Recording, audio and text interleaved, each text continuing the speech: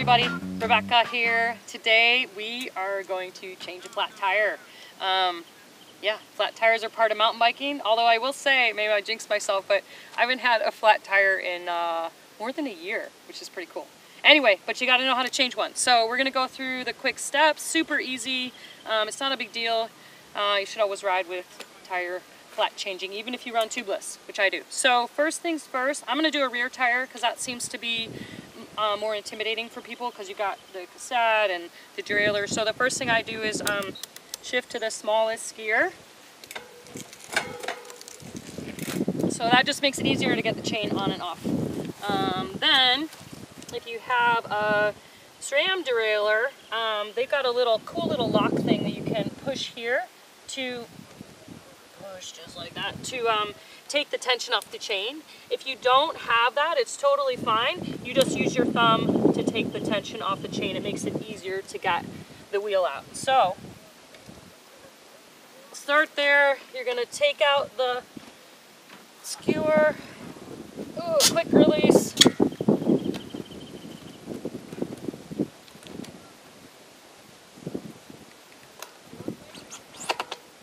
Save these. Try not to put them in the dirt.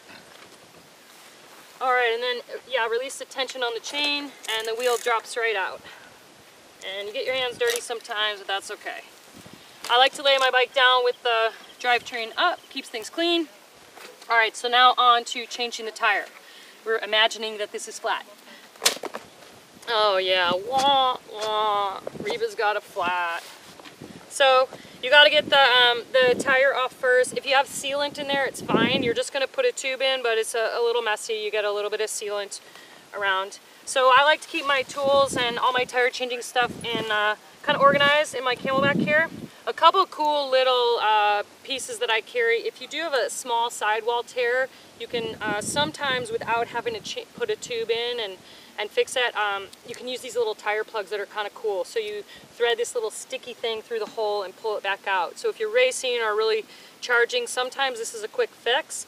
If it's too big of a sidewall tear, that won't work. But if you have a little small one, these things are pretty magic. So I always have one of those with me. But you got to get the tire off. So tire levers, stick it underneath the bead there, spin it around, and your tire is going to come off. Sealant, you probably want to dump it out so you don't get it all over the place. And then if you're running tubeless, you got to take this valve stem out because that's a special one for tubeless tires. If you're not running tubeless, you just take out the tire that you've got, or the tube that you've got in there. You want to keep all this stuff for later because you go back to the shop and get your tires set up tubeless again, you want to have all those little pieces. So then, what's important is to kind of figure out why you got a flat. So you're going to look at the sidewalls and see, is there a big tear, is there a big hole? Look at the base of it, see if there's thorns in there. You can also feel around. If you can't see a thorn or can't figure it out, you can feel with your hand, which is a really good idea to see if there's a little thorn in there. Because if there is one and you don't pull it out, as soon as you put a tube in, you're going to get another flat 2 seconds later. And I've done that. So I'm going to dump this fluid out. It's a little messy. Alright, and I don't feel anything in there, so if you did have a big sidewall tear that the plug wouldn't fill, so what you can do then is you're going to have to boot the tire. So these are little tire boots, just a little piece of plastic. So say the tear is right here. I'm just going to place that inside between the tube and the tire to form a seal. If you don't have one of these, a goo packet will work, a $1 bill. Even you could use a little piece of plastic. So then you're going to stick your tube in. I like to keep my tubes in plastic because they rub around inside your pack. You can put holes in them. So, like I said, I hadn't had flat in a year, so this has been in there a while. So you want to make sure it's not getting trashed inside your pack. Taking off the little nut that's on there, you're going to need that for later, so don't lose that guy. Alright, so keep those. And then you're going to put a little air in the tire just to make it easier to handle. If I'm racing, I'll use CO2, but kind of in the real world, I like to use pumps because it's just a little less waste. I always got one of these guys with me. It's a mini pump, so you get lots of pumps. You get a good workout. So you just want enough air to give the tube a little bit of shape while you're putting it in.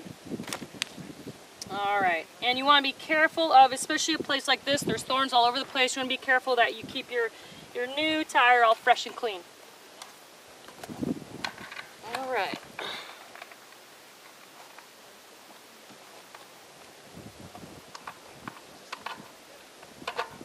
Stick that in there. Hit your little handy nut.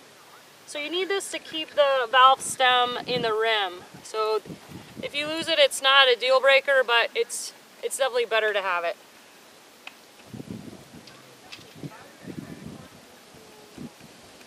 And I left the other side of the tire on. You only have to take the one side off. All right, and then I either put in my tire boot or remove the thorn. Then you're going to put the rim or the tire back on the rim. You can just push it with your hands. And kind of start at the stem and then push around. And if it's really hard at the end and you can't get it on there, you can use your tire lever again.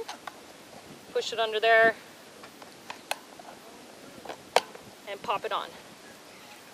Then I like to just sort of make sure the tube is not caught in the edges at all. Just a little squeeze. And now the fun part where you get the workout. Open up the little closure on the tube, and then you just start to pump away. Something with these mini pumps to keep in mind, the valve stem's a little bit fragile. So if you're wiggling back and forth, you can actually rip the valve stem off. So I like to support with my hand, and then you just start pumping. And you pump for a long time.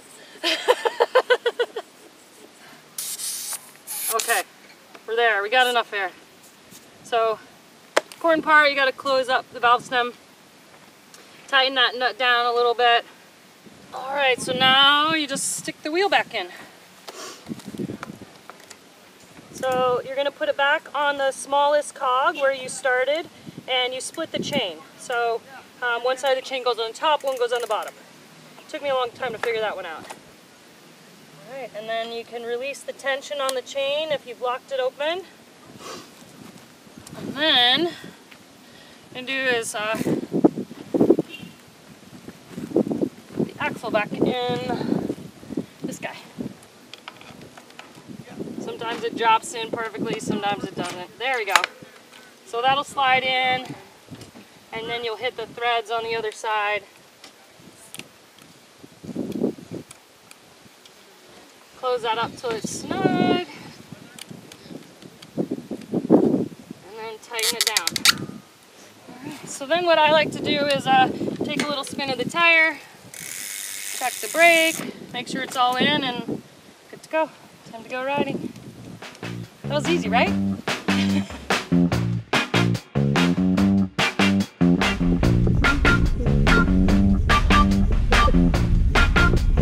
You can edit out this part. Speed it up. I'm getting tired. I gotta switch arms.